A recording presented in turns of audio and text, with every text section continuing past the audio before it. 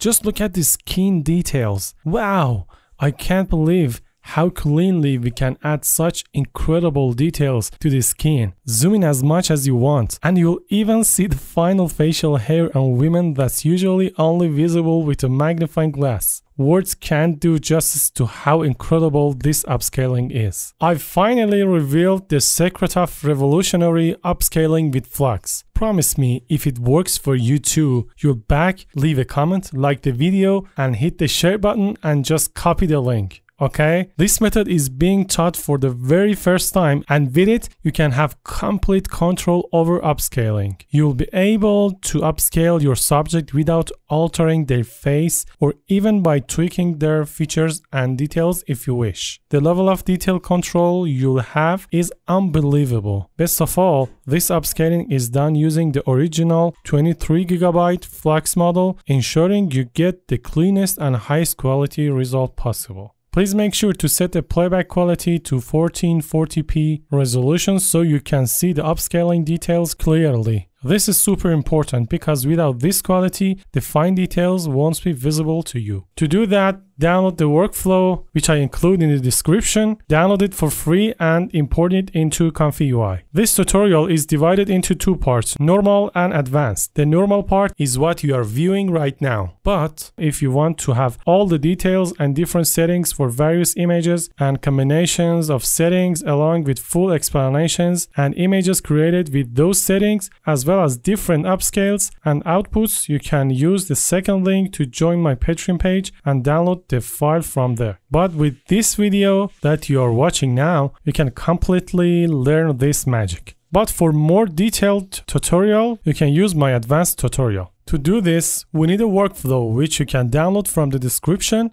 and once you've downloaded it, simply drag and drop it into ComfyUI. I want to use the main Flux model, which is Flux 1 Dev, that has 23GB in size. It's the highest and the best version of Flux available for local use. If you found the video helpful so far, please like the video and leave a comment for me because my heartbeat goes faster when I notify your likes. I have already covered how to download and install Flux on your personal system in my previous videos in the channel, so you can go to the channel and watch those videos. Additionally, there are other videos where I've explained how to run this Flux in 8 steps. I won't go into lengthy details here. Okay, in the load image section, I load my image. If you notice, my image size is 1342 by 768 and I want to double this size. For the prompt section, you can write the main prompt of your image here, or if you don't have the prompt,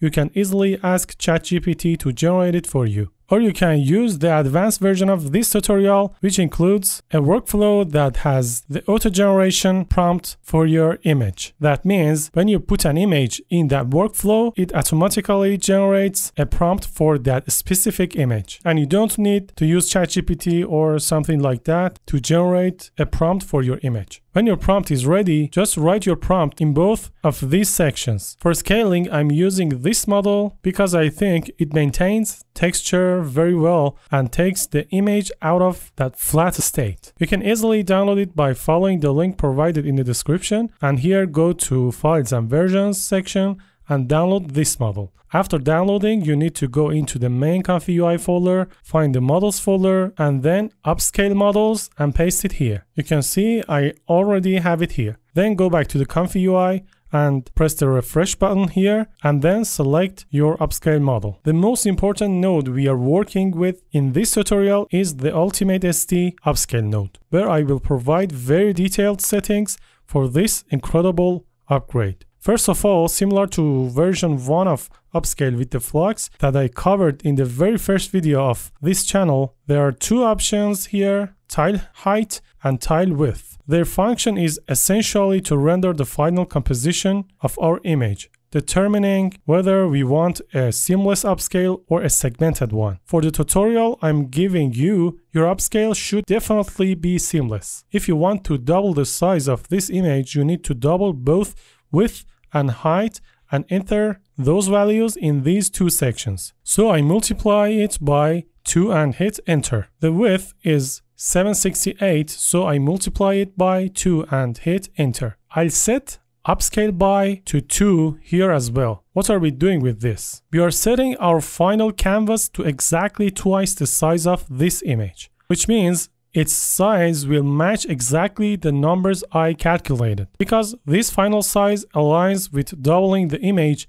my upscale process will be done in a single seamless step, and the image will not be divided into similar parts for upscaling. However, if I set it to 1024 by 1024, the AI will break down my image into smaller segments, and the image will be divided into 4 or 6 sections with horizontal and vertical lines, and each section will be upscaled separately, which I don't want. So we put exactly the same numbers here, 1344 multiplied by 2 and 768 multiplied by 2. Then hit enter. That's the first important point. Now the second point, which is actually an upgrade from the previous video, is about balancing the steps and denoise strength. In the previous tutorial, you saw that I set the denoise strength to 0.2 and used just one step, which produced high quality result.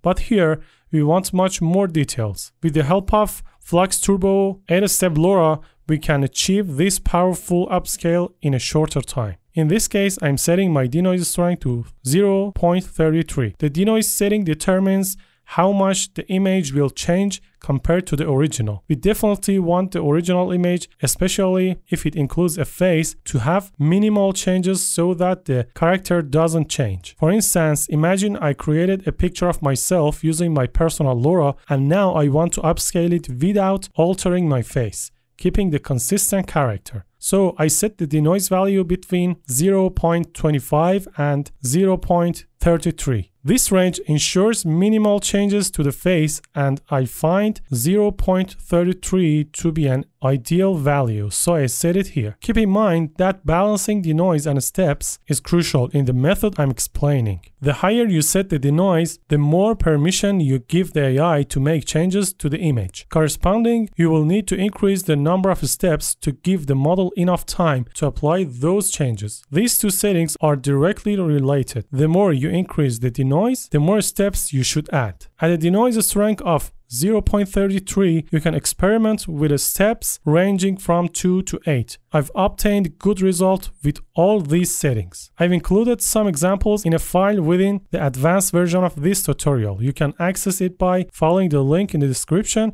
where you can also access these files on my Patreon page. In that file, I've generated outputs with various denoise and step settings, so you can see the differences between them. If you want to know all these settings thoroughly and accurately without having to test them yourself, you can use the advanced version of this tutorial. After downloading the main file for advanced training, you will find several folders containing images generated with various settings. The good news is that all images include their workflows and prompts. To view the workflows and details settings, simply drag and drop any image you want into ComfyUI. All the settings will be easily accessible, allowing you to use them for your own creations. In that version, not only will I provide all of the files for you that contain folders containing different images of faces, objects, fruits, animals, and even food, but I've also fully explained every option related to Ultimate SE Upscale.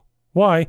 Because each of these options can affect your final upscale, from mode type to mask blur, type padding, sim fix mode, sim fix denoise, and all the other settings, whether they are toggled on or off, are explained in great detail. That advanced tutorial is much longer, where I explain every little detail about how these options impact quality and speed of your generation. Once you've mastered these settings, you'll have full control over your upscaling process. You won't need to pay for websites offering upscale services anymore, because you'll have complete control over the upscaling process on your personal system for free and with unlimited uses. If you want minor changes in the details, you'll know exactly which settings to adjust. If you want to change a face or keep it as is, but enhance its quality, including the skin texture and other fine details, you can do it effortlessly on your own system. Don't miss out on this crucial tutorial. If you want to become a complete master of upscaling, be sure to watch the advanced guide. But if you're not looking for being a full master of it, this normal tutorial also is enough and has the magic of upscaling with my method too. As I mentioned earlier, if I increase the denoise value, I also need to increase the number of steps. However, the optimal range for 0.33 denoise is usually between 2 and 8 steps, which maintains most of the original features of your image while producing very high quality outputs. The more you increase the steps, the more detailed output will be. But if you go beyond a certain point, it can reduce the appeal and even deform your image. So finding the right balance is essential. You can even lower both the denoise and the steps. For example, setting it to 2 steps. This will increase your speed while minimizing changes to your image. This is the full explanation of the tutorial. I'm also including some upscale examples in the video which you're watching now to see how each image turned out in terms of quality. To keep the video from getting too long, I won't run the generation again here. I've already generated them, and now you can see the before and after in the image provided. Thanks for watching. I'll see you in the next videos.